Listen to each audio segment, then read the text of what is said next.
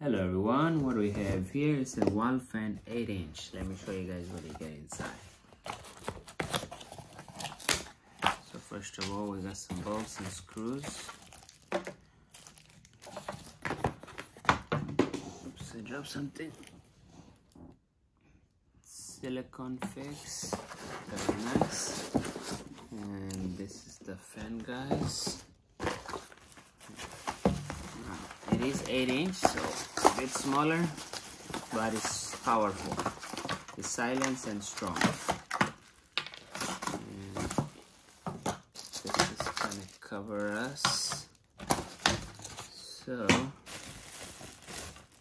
take out the fan. This is the fan itself, guys. And of course, you could control it from here as well. This is the back end. When you mount it to the wall, you're gonna cover that. So all the other parts to the fan are gonna go here. And this is the USB cord to plug the fan in. Yes. So that's pretty much everything you need, guys. Anyways, let me install the fan and I'll show you guys how it runs. Hey guys, so we installed the fan, as you can see. Now it does have a timer, so you could set it for timer. So that's very nice. You could do 8-hour, 4-hour, or 2-hour. Also do a rotation. So if we press this and hold it, it will rotate. As you can see, the fan is rotating. So that's very nice and convenient.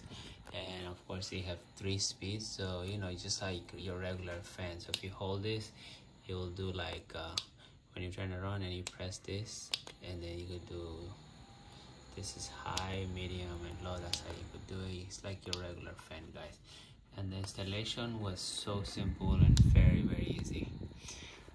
The way it works is you just install this and install that as well. So if you loosen this up and then watch, it could control however you want the fan to be.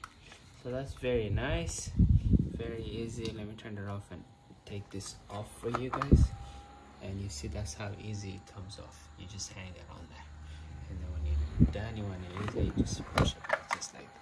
So very easy. Like I said, super easy installations. And what sounds cool about it is they have the sticky pads right here, guys. So you could just stick that to the wall for the controller. And look how long it is. It's very long. I have all these wires here, and then I have all this wire here.